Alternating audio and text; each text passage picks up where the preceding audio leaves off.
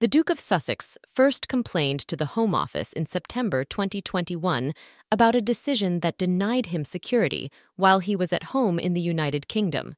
He was told by the Executive Committee for the Protection of the Royal Family and Public Figures, Ravec, that his move to America with wife Meghan Markle did not entitle him to taxpayer-funded security. In 2022, Harry was given the right to challenge this decision.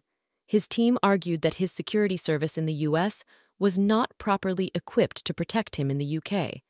On Wednesday, Sir Peter Lane issued an order upholding the Home Office's decision.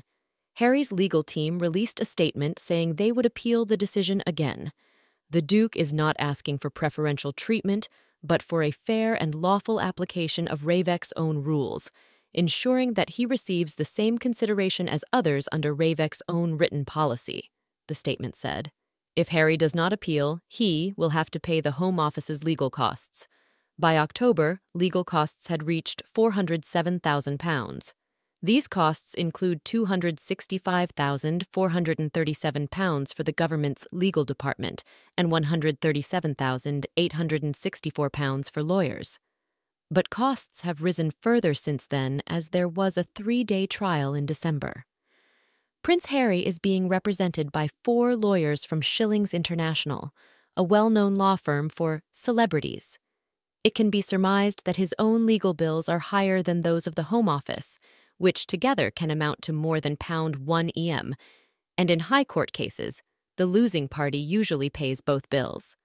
A Home Office spokesperson shared that they were pleased with Wednesday's judgment, saying, "We are pleased that the court has ruled in favor of the government's position in this case, and we are carefully considering our next steps.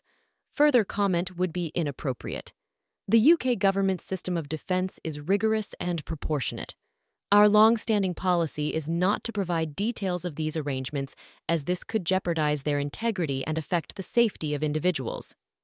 Prince Harry lost an appeal to overturn a high court decision to restrict his taxpayer-funded security while he is in the UK and may have to pay legal costs.